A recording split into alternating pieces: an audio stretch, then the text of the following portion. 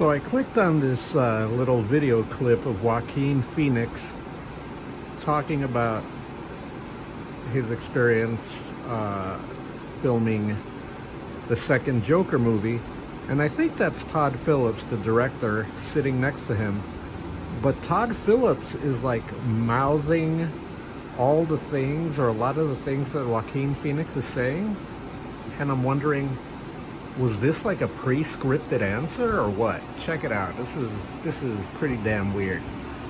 The last time we're talking about it quite a bit, because it's difficult to do, and so you can't, it becomes your obsession, right? Because as you're working through and trying to get to a certain weight, and so then you can't help but talk about it, and then it just sounds like an actor just talking about like how much weight they lost. And so by the end of that run, I was like so sick of myself and angry at myself for making such a thing of it, because part of it is like, you just do what you're fucking supposed to do, and there's like, that's it. But I fell into this like trap of talking about it, so that was weird.